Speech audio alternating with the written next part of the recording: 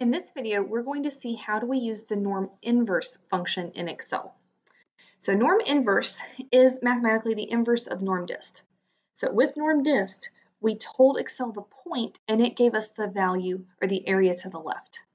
With norm inverse, what we're going to do is we're going to tell Excel the area to the left along with the mean and the standard deviation.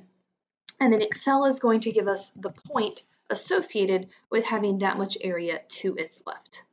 So the difference between these two is we use norm dist anytime we know a value and we're trying to find the probability associated with it. We use norm inverse anytime we know the probability or we know a percentage and we're trying to find the point associated with it. So to tell the difference, you've got to read the question and see, is it asking for a probability, in which case use norm dist?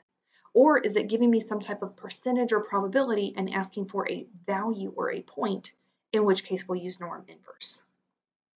So here we have the same setup that we worked with in the norm dist video, where thermometers' temperatures at freezing are normally distributed with a mean temperature of 0 degrees Celsius and a standard deviation of 1 degree Celsius. So we've already recognized this as the standard normal distribution because the mean is 0 and the standard deviation is 1. So our first question says, what temperature separates the bottom 5% of thermometers? So it's asking for a percentage and it's saying what temperature, what number gets you in that bottom 5%. This is an inverse scenario. We're given a percentage, we're trying to find a value. And so the way we use norm inverse is we do equals norm inverse, and then we tell it the area to the left of the point we're looking for.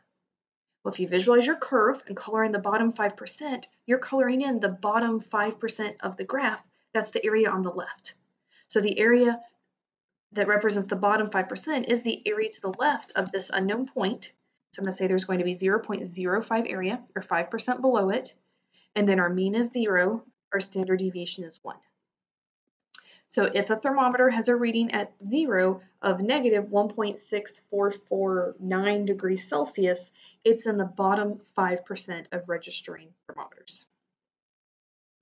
If we're looking for the top 5%, again, let's visualize our curve. If we color in the top 5%, that's going to be coloring in the 5% of the graph at the very, very top, which is on the far right-hand side. So we can't put the area to the right into norm inverse. We've got to, again, go and remember that in the whole graph, there's 1 or 100% of the area. So if there's 5% on the right, that leaves everything else on the left. So the area to the left of this point is going to be 0.95, or the complement of what's on the right. So if we've got 5% on the right, the complement, which is what's on the left, is the 95%. So we'll do 0.95, comma, the mean of 0, comma, standard deviation of 1, to see that if the thermometer reads 1.6449 degrees at 0, it's in the top 5% of temperature readings. Let's look at another one. The mean weight of 1-year-old girls is normally distributed with a mean weight of 24.4 pounds and a standard deviation of 0.5 pounds. We want to know how much does a 1-year-old need to weigh to be in the 99th percentile. Now, if you remember from the beginning of this course, we talked about percentiles, and percentiles tell you the proportion or the percentage below. So if a kid is in the 99th percentile, that means they weigh more than 99% of the other kids. So the area below them, or the percentage below, is 99.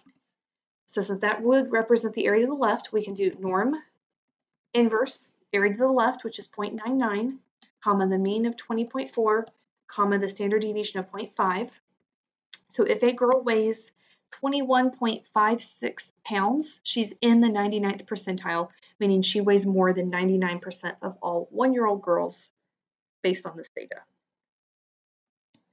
And then if it asks how much does a 1-year-old need to weigh to be in the 10th percentile, well, the 10th percentile means that this kid weighs more than 10% of other kids, so 10% is below them.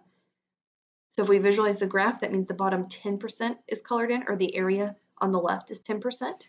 So again, we can do norm inverse, area to the left, which is 0.10, comma, the mean, comma, the standard deviation, to see that if a kid weighs 19.7592 pounds, she's in the 10th percentile.